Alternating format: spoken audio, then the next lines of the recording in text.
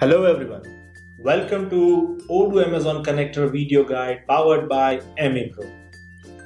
In today's video, we will be discussing about how to update the product data to Amazon. So let us begin. To begin with, we go to Amazon. So here you can see there are several menus available at the top.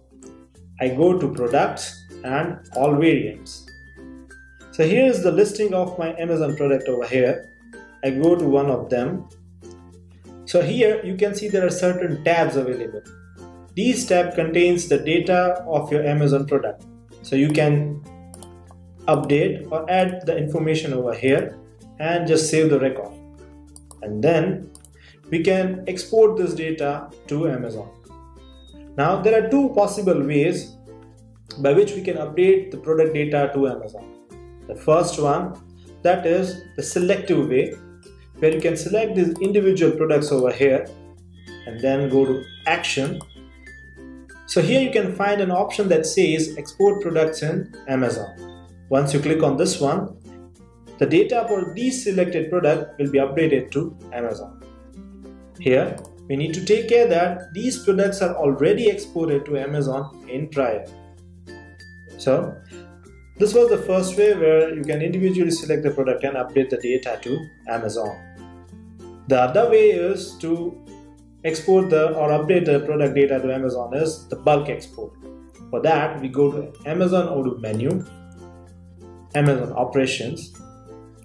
So here under the instances, you can see the marketplaces have been listed over here. Now, whatever operation you will perform, that will be applicable to all the products that are coming under these marketplaces. So if we click on this export product option and click on execute, all the products for these marketplaces will be updated.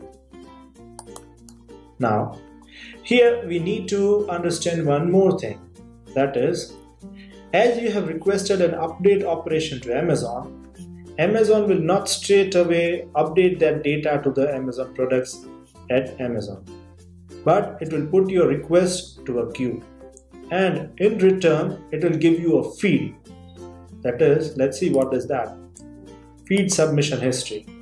So here it will give you the message, the feed message that you have requested to Amazon. Let's see the sample for that. So this is a sample feed message that you have requested to Amazon.